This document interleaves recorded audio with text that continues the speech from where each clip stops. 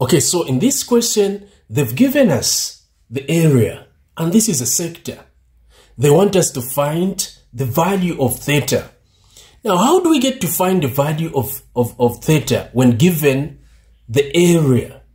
Here, the first thing, before you even start thinking about doing the calculations, just write the formula. So the formula for finding area of a sector is theta over 360 degrees times pi r squared. This is a formula, and this is what must be coming in your mind. So now, upon getting to know the area or the formula for finding area, we need to gather our data. Remember, area we've been given, it's right here. So let me write it here. It's a 25 remainder 2 over 3. Okay? Now, we can't work with it the way it looks. It's a mixed fraction. Working with mixed fractions in mathematics is something that is very frustrating and it doesn't work out. So what you need to do here is to change this to improper fraction. So it will be 77 over 3. You just multiply 3 by 25 and then plus 2. It will give us a 77 over a 3.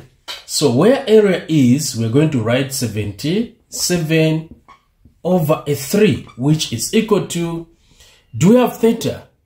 Do we have theta? We don't have theta.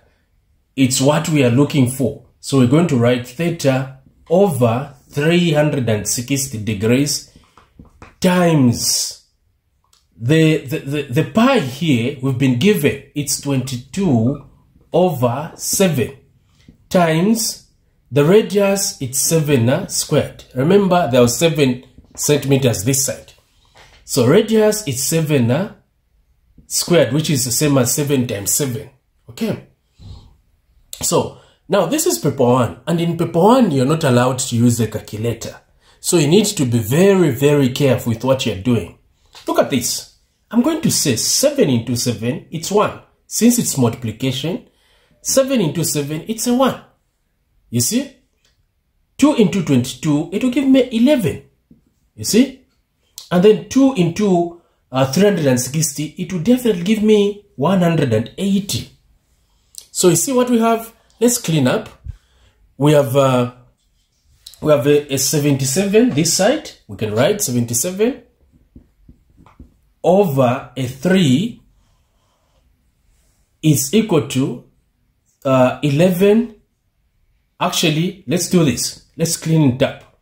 So we have 11 times 1 times 7. That will give us 77. Times theta, it will give us 77 theta over 180 degrees. Because 180 degrees times 1, it will just give us the same, 180.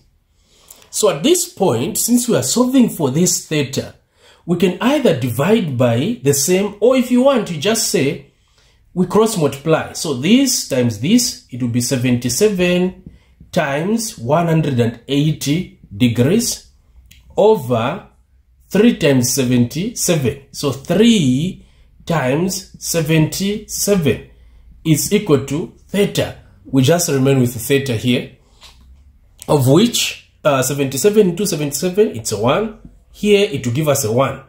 3 into 3, 1. Into 180, it's a 60 degrees. So, the value of theta is 60 degrees. Remember, this is one of the key topics in paper 1, mensuration.